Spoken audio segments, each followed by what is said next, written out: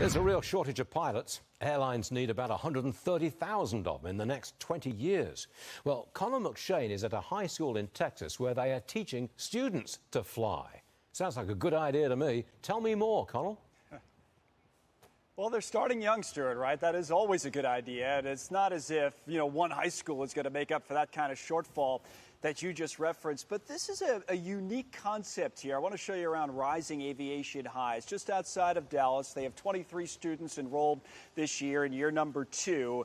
And, they come in, they learn about math, they learn about science, learn about history, and they certainly learn about aviation. We met a 12th grader named Shanaz who came here to the U.S. with her family about 7 years ago as refugees from Iraq. Now, she and her mom love to travel, she says. They heard about the school. She's here now, and she says she's hoping to join an industry that at last check was 92% male.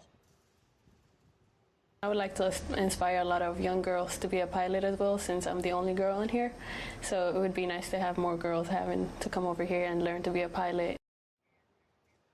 Well, Shanaz and her classmates, they have access to a flight simulator right here in the school. You could work toward a private pilot certificate before you graduate.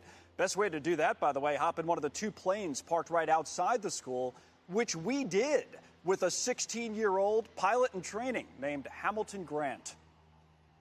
I remember my parents walking in and they'd be like, hey, we found this new school that you could possibly go to. And I was like, absolutely, I'm totally down.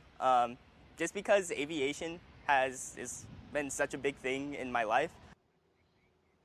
And when we were up there in the air with Hamilton, I got to tell you, he did a terrific job. A few steep turns, only 16 years of age, but, still here telling you the story, so it obviously went well. He's got a bright future ahead of him. He says he actually might end up joining the military, which actually brings up one of the reasons that the experts point to for the pilot shortage to begin with. Years ago, Stuart, there were so many commercial pilots that were trained by the military, but now they say, largely because of the prevalence of drone use, you don't see that as much. So maybe, just maybe, this school will, help out in picking up the slack. Well, sounds great idea. What's wrong with that?